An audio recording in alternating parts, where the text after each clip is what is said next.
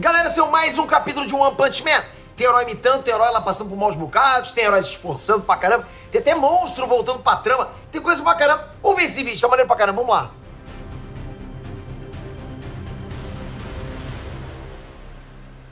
NS Transmitter aqui, galera, com o cenário improvisado, mas tem que trazer pra vocês análise. É incrível como que o One Punch Man, porra, do nada traz de volta elementos antigos que a gente já tinha esquecido. Daí essa coisa aparece, a gente pensa, caramba, é isso mesmo? E percebe que tem mais trama rolando que aquilo que a gente estava vendo antes.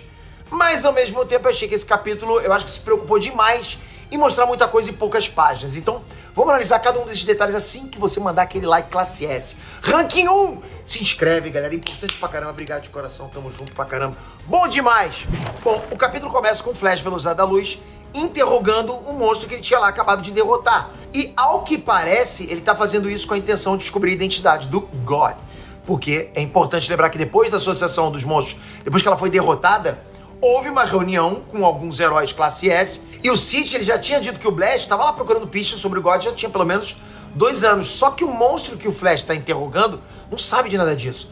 Então o Flash, ele prossegue com o interrogatório perguntando se ele sabe o paradeiro da Manako, que é aquele monstro lá de um olho só que acabou pegando amizade com o Flash e com o Saitama. Mas aí, como o monstro não colabora com o interrogatório, o Flash acaba deixando ele em pedaços, só isso. E é muito interessante essa relação que ele acabou criando com a Manako. Porque mesmo que a cena deixa entender que ele tá só lá atrás dela porque ela também teve contato com o God quando eles estavam soterrados, pra mim tá muito claro que o Flash se apegou a ela como se fosse realmente um amigo, entende? Parece pra gente isso. E pra mim isso corrobora com uma teoria que eu tenho, que o One Punch Man pode se encaminhar pra uma era de paz entre humanos e monstros. Isso já começou a acontecer quando o Saitama adotou 2 monstros da associação de monstros. Presta atenção, ok? E por falar em era de paz entre humanos e monstros, teve outro monstro da saga anterior que voltou a dar as caras. O Homem-Fênix, isso mesmo. Que agora é o Homem-Pintinho, exato. Então, me desculpa vocês, eu vou continuar chamando ele de Homem-Fênix. Não dá, Homem-Pintinho não dá. Porque, porra, não basta já ter monstros com nomes de fluidos corporais, né? Se é que vocês me entendem. Agora ficar, porra, chamando o homem de pintinho não dá. Então, vou continuar com o Homem-Fênix, vocês vão curtir também.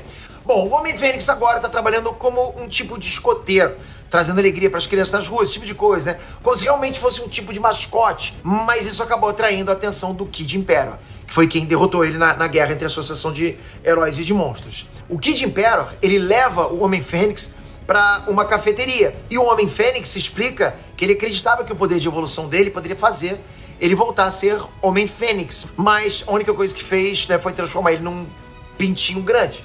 Então não era pra ser pintinho, era pra ser pintão. Eu quero apresentar o meu amiguinho, o Pintão.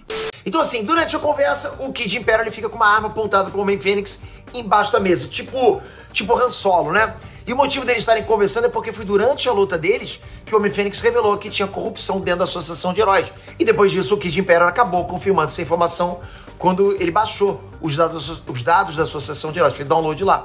Então o Kid Imperator, basicamente, ele quer saber quem foi que deu essas informações pro Homem-Fênix. Ao que me parece, ele vai começar um trabalho de investigação para poder denunciar essa corrupção de alguma forma. Acho que vai começar isso agora. Longe dali, o Tank Top Master tá treinando na academia com alguns membros da gangue dos regatas, lembra disso?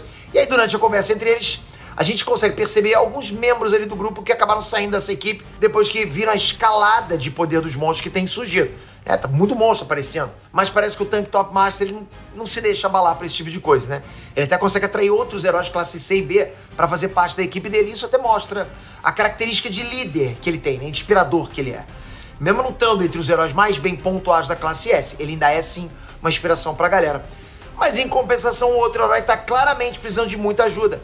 E esse cara é o Brilho Negro. Ele continua completamente desmoralizado depois da luta contra a Associação de Monstros. Pra quem não lembra, galera, ele tinha lá muito orgulho de ter o corpo perfeito. Só que o Führer feio acabou cuspindo ácido nele e ele acabou ficando com a pele deformada. Fora isso, ele também foi surrado pelo esperma dourado, exatamente. Que tinha um corpo muito mais brilhante do que o dele. Isso deixou ele totalmente desmoralizado. E tá simplesmente apavorado com a possibilidade de ter uma próxima luta. Porque cada luta é um downgrade, entende? Por fim, a cidade Y está sendo atacada por um exército de monstros chamados Povo da Floresta, que são basicamente árvores vivas. Ah, toda árvore é viva. Você entendeu, ok? Para de falar isso aí. É basicamente um exército de árvores que quer restaurar todas as florestas do mundo e usar a humanidade como adubo. Ou seja, mais um reino de monstros que vê a humanidade como inimiga da natureza E, sinceramente, errado eles não estão. Esses são os Thanos certos, né? Alguns heróis da classe A, B e C eles tentam enfrentar esses monstros, mas não adianta muito, né? E aí logo a gangue do Tank Top Master aparece e consegue derrotar vários deles. Mas isso só até aparecer o líder desse povo da floresta aí, que eu decidi apelidar carinhosamente de GROOT, né? Pra gente entender como é que ele chama. Ele é uma baita de uma árvore gigante que foi classificado como nível dragão. Olha o poder. O GROOT, o que ele faz? Ele usa os tentáculos dele e captura todos os heróis que estão tentando conter essa invasão. Só que alguém aparece. GENOS, galera. Galera, só com um tiro do repulsor dele, ele elimina várias dessas árvores, tipo várias. Ele explica que com essa nova armadura que o Dr. 𝐏𝐞𝐭𝐞𝐫 fez pra ele, agora ele é capaz de derrotar ameaças de nível dragão, só com essa arma. E diz inclusive que depois disso ele vai pedir uma revanche pro Saitama. O GENOS então elimina o GROOT e depois dessa missão o Tank Top Master volta a treinar, porque ele não suporta a ideia de que uma máquina possa ser mais forte do que o poder da regata. É impossível isso. Bom, galera, o que eu posso falar? Esse capítulo foi super dinâmico, teve muita coisa no capítulo só, muita coisa. Mas tiveram coisas também que me deixaram bastante curioso. A primeira delas foi o Flash interrogando e depois fatiando o monstro. Ah, Pedro, qual o problema? O problema é que na webcomic o Flash usa como justificativa o fato da espada dele ter sido quebrada pelo Saitama durante a saga da Associação dos Monstros para dizer que o Saitama tinha uma dívida com ele.